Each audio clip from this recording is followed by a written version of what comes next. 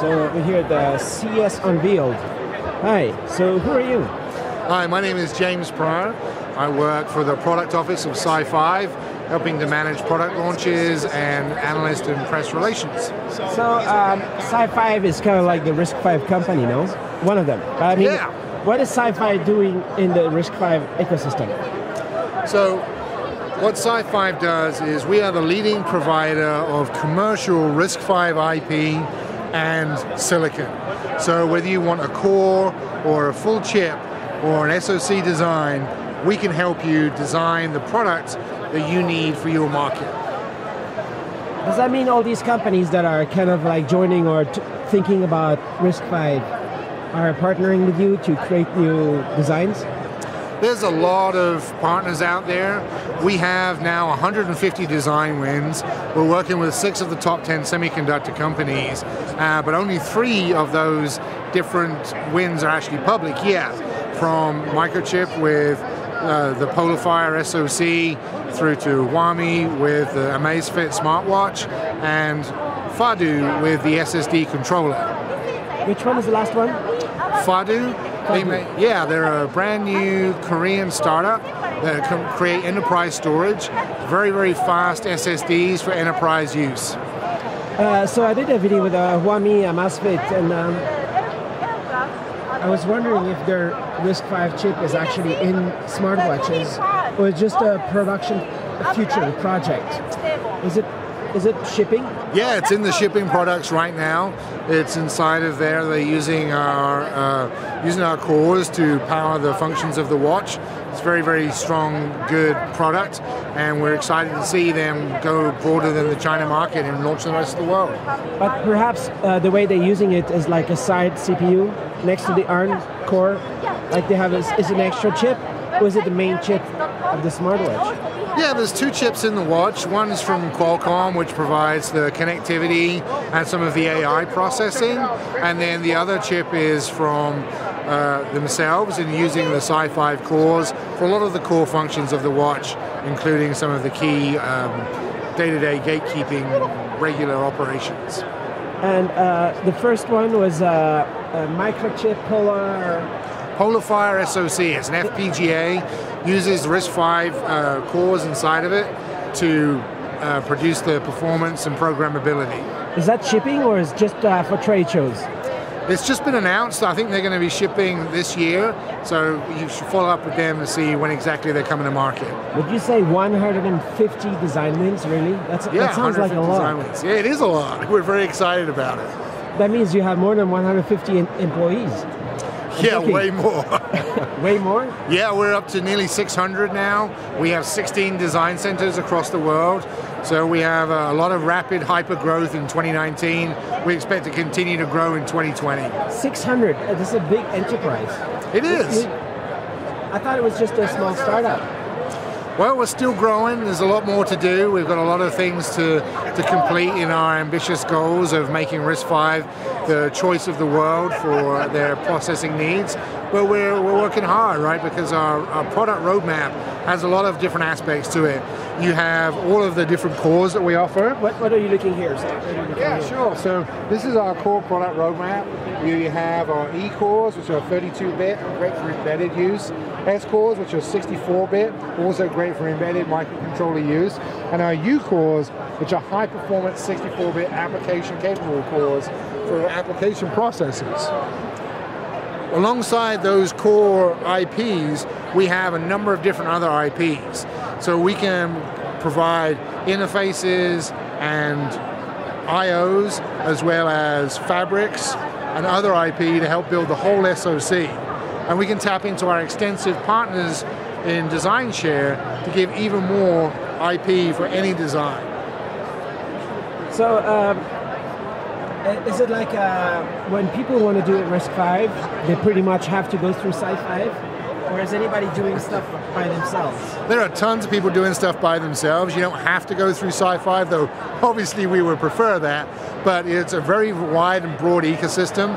A great example is that there's a lot of different providers working on their own RISC-V implementations, but SiFive being founded by the inventors of RISC-V and being so close to the heart of all of the different developments is the natural choice because of the strength of our IP, the quality of our products, and our abilities to deliver SoCs and silicon, well, it makes us a really strong contender for every design.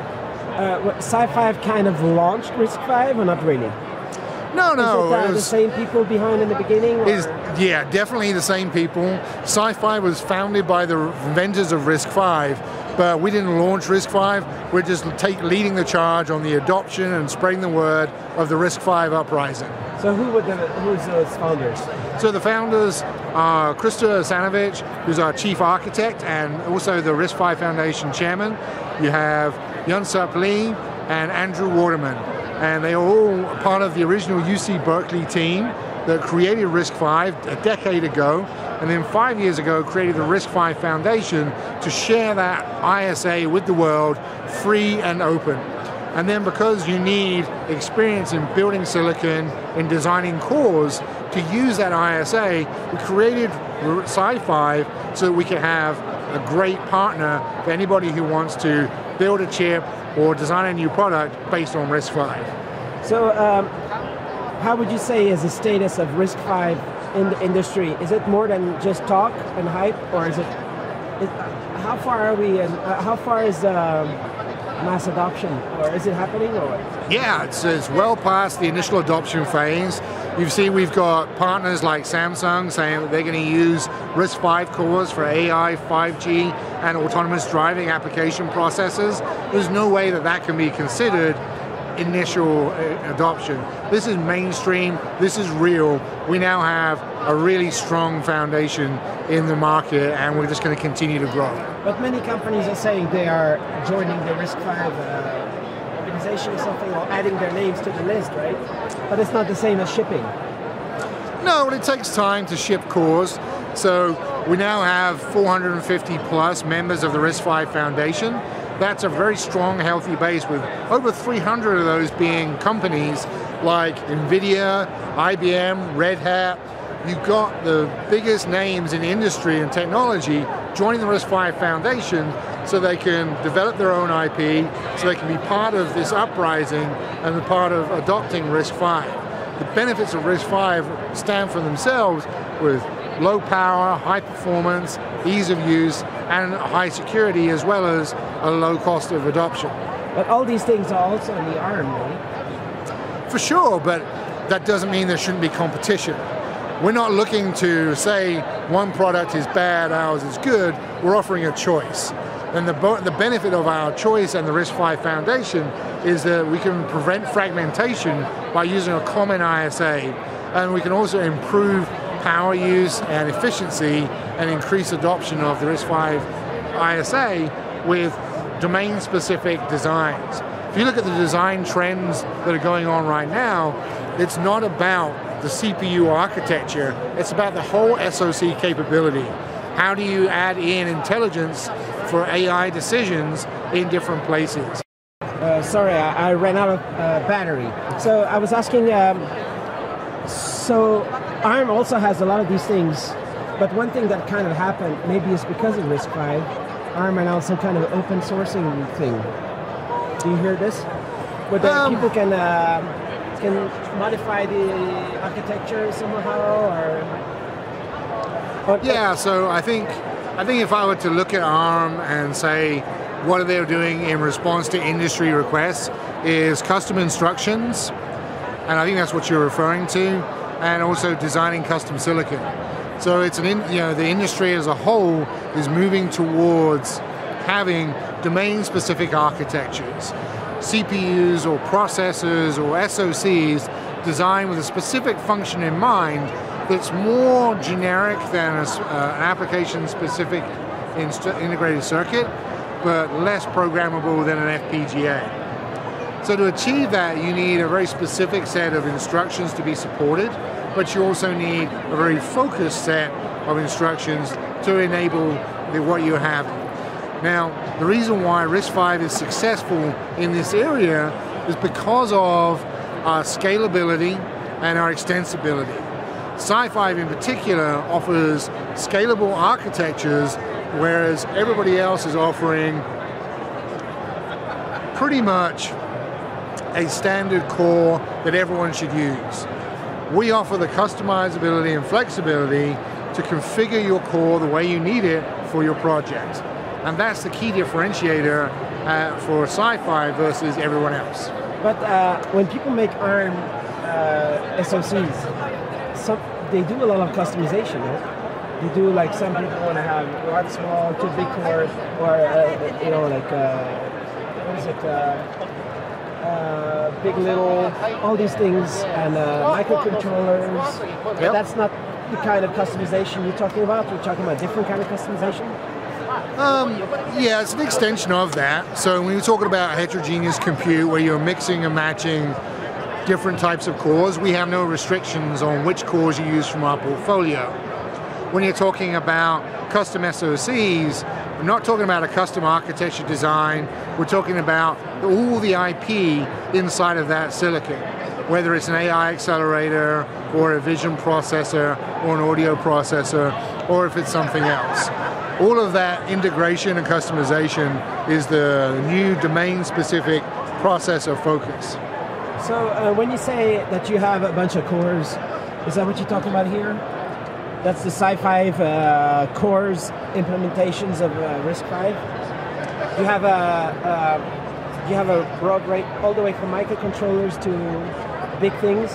Yeah, absolutely. So we have our E-series cores, which are 32-bit embedded processor cores, our S-series cores, which are 64-bit embedded processor cores, and we have our U-series cores, which are application processors for Linux, and their scaling performance as well. How's the Linux support? It's great. We've got a number of different distributions ported over. We have a number of different libraries and compilers.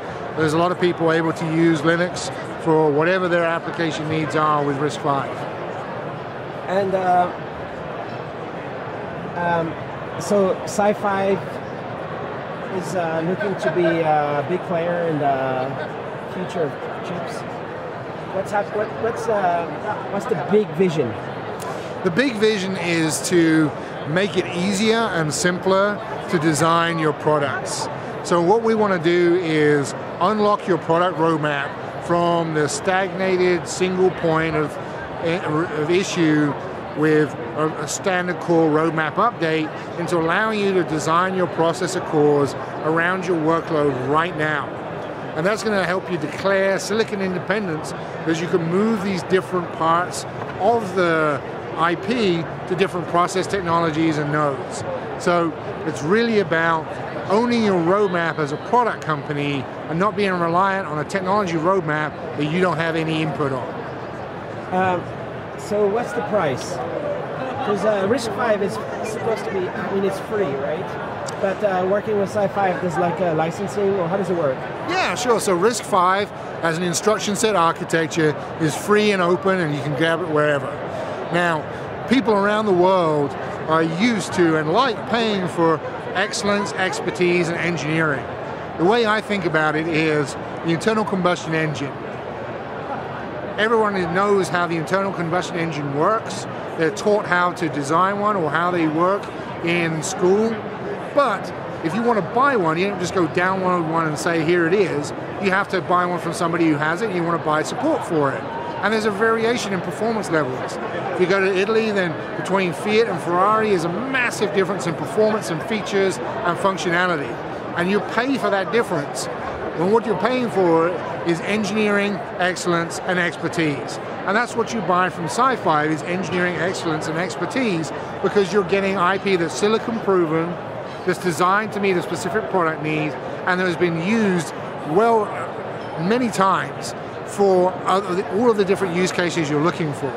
So that's why we have a licensing model that is based on production use as well as your units, so you can figure out what is the best method and model for you.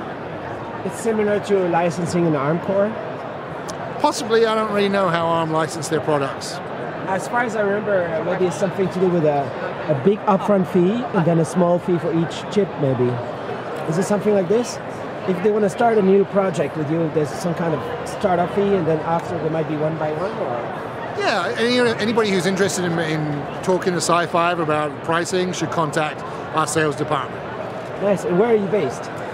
We have 16 design centers worldwide. Our headquarters is in San Mateo, California, and we have another big engineering center in Austin, Texas, where I work out of. Is it possible that all the RISC-V stuff can be made in a way to not fragment away from ARM? Is there a way that somehow maybe there would be a layer on all the IoT stuff that software would be compatible, or is there a way for all the stuff to be compatible from one to the other? I don't think so. I think that would violate ARM's licensing agreements or their patents. So I don't think that would be a good idea. So it's nothing to do with reverse engineering anything, right? It's just no, there's no need. If you want to be compatible with ARM software, then use ARM. But if you're looking to lower your power, use less area, and increase performance, you should use RISC-V. And so it's the Google chairman who started the RISC. Isn't it Patterson? What is his name? He's not the chairman of Google, no. Well, what is he at Google? He's something. I don't know. You should ask him. I thought he was the chairman now. Alphabet. I don't know, something like that. I was like, whoa.